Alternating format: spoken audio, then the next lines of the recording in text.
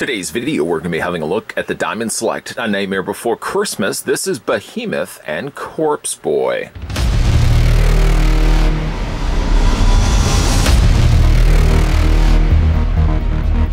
The residents of Halloween Town are the monsters and creatures who make Halloween possible. A bunch of scary characters they love nothing more than to frighten people year after year. But when Jack Skellington has an idea to take over Christmas, Behemoth, Corpse Boy, and their fellow citizens go along with this wild plan and do their best to recreate the holiday.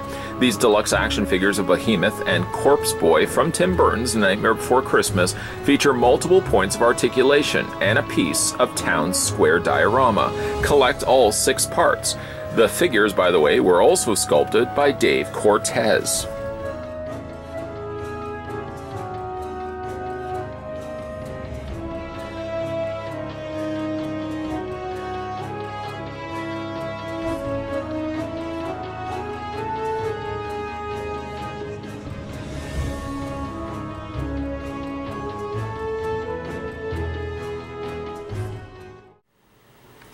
Let's go ahead and measure the figures. Behemoth, I'm actually going to measure to the top of his axe handle, just because you can't remove it from his head. So, from the bottom of his feet to the top right there of the axe handle, you're looking at 8 inches exactly. How does that work out to be centimeters? Haha, let me show you, gents. 20.4 centimeters tall. Now we're going to go ahead and switch that back over. Switch it back over to inches. There we go. And measure the much smaller, there he is right there. Get right to the very top of his head. Stop it right there. Corpse Boy stands at a much smaller 3.6 inches. Centimeters, I know. Centimeters, let me get to that. 9.3 centimeters tall is little tiny Corpse Boy. Here's all the accessories that come included with the figures. For starters, you get the bottom circular section of the town square. Now, if you imagine the bottom of the water fountain, the bottom circular bottom base of that came included with 0. Unfortunately, I don't have all the pieces here readily available. Sort of dropped the ball, didn't I? Yeah, I dropped the ball. I don't have all the pieces available right now that I could put everything together. I think I have all the pieces still, because I got all the Nightmare Before Christmas things at, the figure-wise, I got them all at the comic book store, so I should still have the pieces. I don't have some of the older waves, but at the very least, I think I've got all of Town Square, or at least the watering fountain. If I can find all those pieces, rest assured a follow-up video will commence. In the meantime, resuming with the rest of the accessories that come included with these 2 figures, you get yourself a very nice wrapped parcel. Wrapped, if you like Halloween. As you can see, very much a Halloween color motif, and of course the print on the paper is that of spiders. That's lovely. Some gray wrapping ribbon making up the whole full length of the packaging, and then there's a bow on the top. Now you look at this, let me draw your attention to this. Does not it look like you can actually lift this lid up? I have tried prying it with my fingers, even though I don't have much in the way of fingernails. And unfortunately, I've come to the realization that I don't think the top of the packaging is supposed to come off. Sort of disappointing. As good as the sculpt is, I would have absolutely loved for the fact that you could have taken the lid off. And it does look like it's supposed to, doesn't it? Maybe I might push forward with the idea of still trying to remove it. But it does look like there's a seam allowing you to take the lid off, because one thing it would make then sense for is if you could remove the lid, you'd then have a place to put the scary teddy, which, as it currently goes right now, there is no place. Scary Teddy has a long tail, and ultimately it means there's no real place where you can put it. If the tail could have been bendable, or at the very least this could have been posable, you could have brought the tail back and it not necessarily sit upright. But unfortunately, the current state that it's in, you can't really do anything with it, I guess, unless you had one of the characters holding it. This also could have lended itself that, even though the packaging is a little bit smaller, even if you took the lid off, you could have fit something, at least the part of the teddy's tail in there, so that you would have had some place to store it. Despite for the fact that you can't store it anywhere, it's a really neat looking recreation of the Scary Teddy from the film. It's got all this nice little lines of white that they've run through the primarily all black body. Same can be said also for the bottom tail portion here. Got some great coloring, as it did in the film. A big giant smile on the front there. You know, whenever I look at this, I always think of Shrek's department store. The little head that's turning in Batman Returns, right above the department store where Catwoman goes into. This always kind of reminds me of that. I think it's just the look on the face, for example. So a really nice side accompanying accessory, even though you really can't do all that much with it. I'm going to put that right over there. Before we actually look at the figures as well, I'll do a couple of scale comparisons. I'm trying to do a little bit more of that in the videos as well. There is Pajama Jack. Don't worry, I'll adjust the camera. And there's also Zero. This makes up the current wave of figures that we've looked at so far. And of course, every time new figures get released, of course, bet your bottom dollar, are you like from the 20s? I'm going to have a look at them on this channel, so you guys can look forward to doing that. I say guys and girls, of course. I usually just say guys, but guys, girls, owls, and anybody else that may be watching. So we'll go ahead and remove those because we've already had a look at those, hopefully extensively enough. If I'm not doing these extensively enough for you, everybody watching, do please let me know. I'll put Zero right over there. And let's have a look at the figures from this set. Why don't we first have a look? I'm going to go with Behemoth. I know you probably were thinking I was going to go with Corpse Boy first, but I'm going to go with Behemoth because Behemoth is a nice example of hefty plastic being utilized here. It's a nice, actually, contrast to the lesser plastic that was utilized. Here I am, once again, bringing these figures back in. To the lesser plastic that was utilized for both of these figures. Pajama Jack, by his tall yet still slender build here, really didn't use a whole lot of plastic. Of course, Zero, I mentioned in the review of Zero, how he comes across really more as an accessory than anything else because he doesn't really have a whole lot of plastic.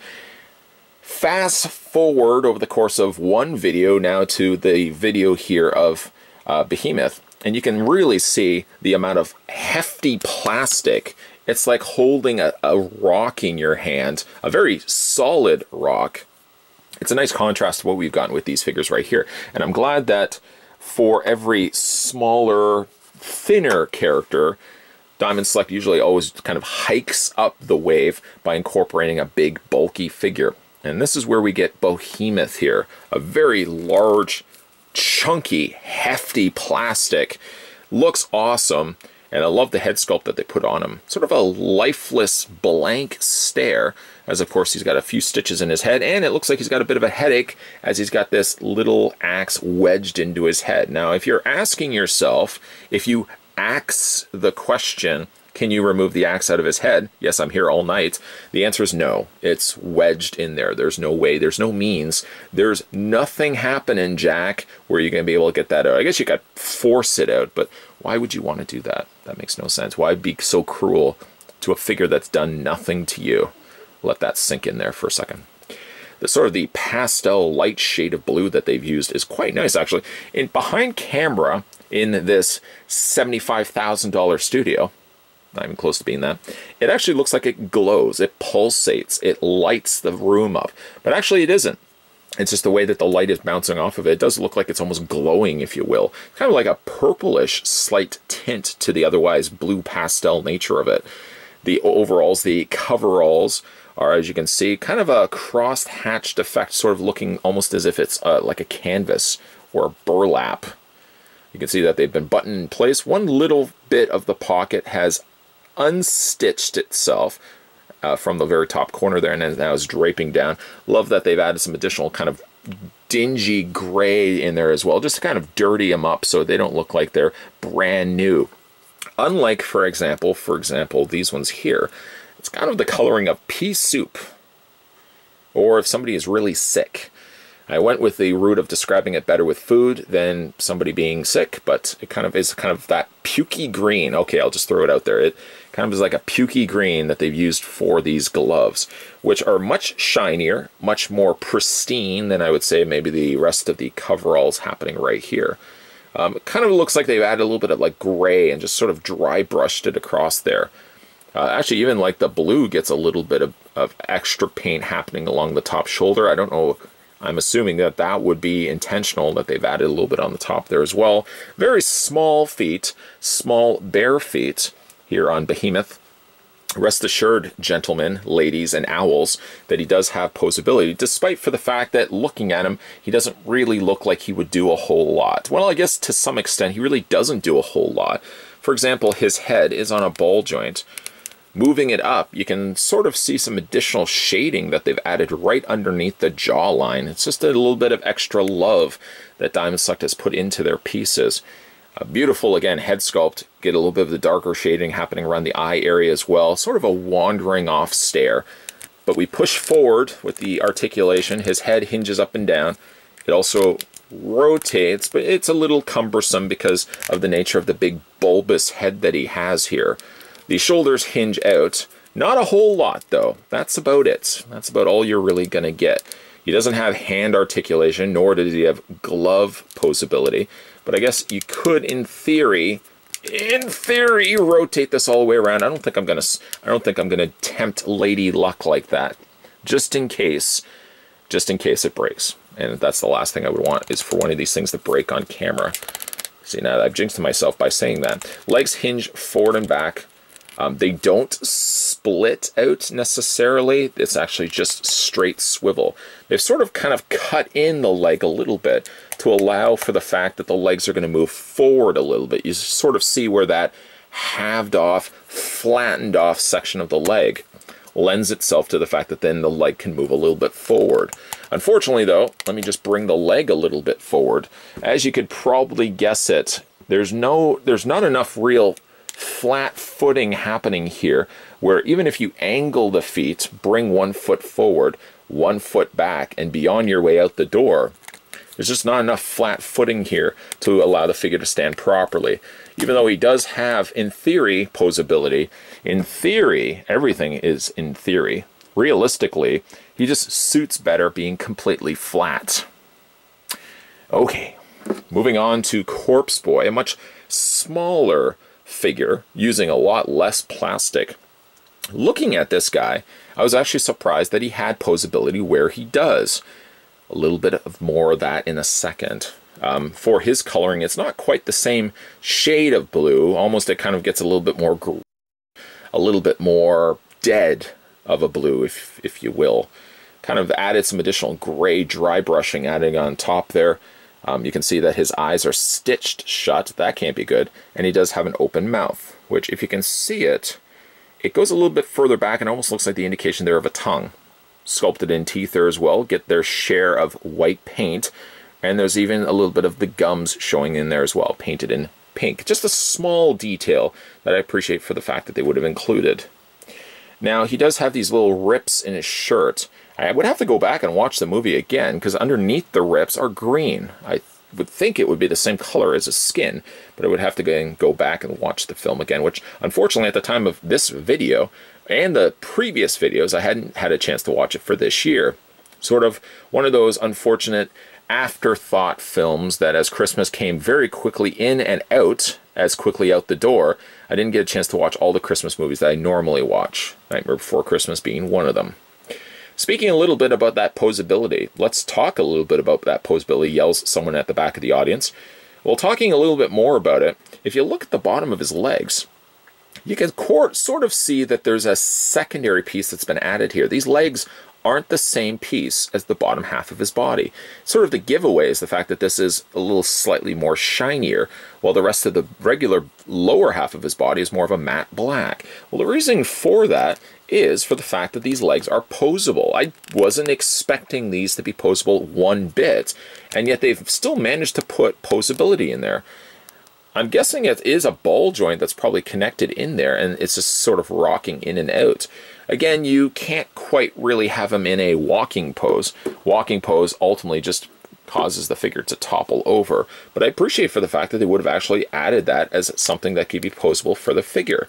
Now, speaking of posability, now this is kind of where he's a little limited. I mean, really, Behemoth was limited as well. His head rotates all the way around, a much actually easier means to rotate him around than the larger Behemoth. His arms also rotate back and forth, and technically you can move them out, much freer also than his larger counterpart Behemoth. Doesn't have anything in the way of the waist, and then, as we've already discussed, his little pudgy knees and short legs can be moved forward and back by something, again, I really wasn't expecting to see on a figure this real small. At the very least, I would have thought head. Second to that, I certainly would have thought arms. But to put posability in the legs, even though you really can't use them, I appreciate the fact that Diamond Select would do that. Overall, decent looking figures. I can't see these are figures necessarily that somebody's going to source out specifically. I mean, I guess unless you're somebody that really likes Behemoth and Corpse Boy, you imagine there's probably somebody out there in the world that if you walked into their room of their collectibles, it would be, as far as the eye can see, or certainly from the floor to the ceiling, nothing but Behemoth and Corpse Boy collectibles. To that individual, this person would probably source out specifically these characters above all the other ones that were released by Diamond Select. Most people probably, these are characters, I think, if anything, that are filled out characters. You sort of start with the idea, okay, I really like Nightmare Before Christmas.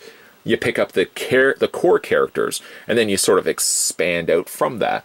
Diamond Select are also doing that as well. They've released Jack, they've released Sally, they've released the Mayor, and then, of course, from there, Oogie Boogie, they've expanded out from there. And these are sort of like the side expansion characters. Characters that I can't really imagine you would pick up specifically, except for that person. You know, that person, floor-to-ceiling Behemoth and Corpse Boy collectibles. Other than that, this is sort of a great fill-in set that you've already got all the characters that you want, and as Diamond Select continue to release them, you can fill more and more out the citizens of Halloween Town. To any company that would say, well, we have to scale down our figures, we have to use a whole lot less plastic because the price of plastic is so expensive nowadays, my real argument is Diamond Select. Diamond Select continues to churn out figures, small or large. They make it happen. They don't necessarily always air the fact that plastic is expensive. They just produce the figures that collectors would want to get, and that's why I love them so much. For every small figure that we get, for example, like a Zero, or say some of the smaller Spider-Man Marvel Select figures, we get big figures as well, the likes of, say, a Juggernaut. And if anyone has picked up a Marvel Select Juggernaut, you know the amount of plastic that was put into that. And yet, let me also remind you, figures like that, for example, still manage to fall within a $34.99 price point, at really the price point that I'm listing here in Canada. $34.99, and they still make it happen. The reasoning why I say that as well is because while we did get smaller figures, say the likes of Pajama Jack and Zero, we still managed to get big, hefty, bulky figures like Behemoth and Corpse Boy. The price point on these are the same price as, say, a Zero, which again could be debated for the fact that Zero, if you're not really using the diorama piece, I know, I already said that in the other review. Here, though, at the very least, Diamond Select rewards the collectors out there for every small figure that you may be picking up in your collection, thinking that it could have been a little bit less expensive, maybe a little bit more of affordable price because they're using a lot less material for it. They then give you another figure from the same wave that makes up for it with much more plastic, much bulkier, much more substantial. I love me some substantial figures, and Behemoth is certainly classed under a substantial figure. Corpse Boy is a little bit smaller, but he comes included with him, and as they were in the movie, we can't really have one without the other. My only real small, very small nitpick is the fact that the packaging, the gift, doesn't seem like something it can be opened. They sort of look like it teases you for the fact that there's a seam at the top, yet I can't seem to get the lid off, and that's about the only place where I think a Scary Teddy, like also that's included in this set, could have also been housed. Unfortunately, it just sort of drapes. It just has no place, it has no belonging, and that makes me sad to say that. Every toy should have a belonging. Every accessory should have a place. And Scary Teddy is a great accessory. There's just really no place where you can put it. Potentially, there's always the avenue that Diamond Select, as they continue to expand the waves of Nightmare Before Christmas, maybe we may very well get some of the kids down the road that are the recipients of some of these scary gifts. And maybe then I'll have a place to finally put Scary Teddy. In the meantime, if you guys are looking to find a place in your collection for these, rest assured, some good news for you. You can currently find them at your local comic book store. I say again, the price point here in Canada is $34.99 because some people have said, well, how much are these? Specifically here in Canada, $34.99. In the US, it would be a little bit less, and I think overseas, it's a little bit more.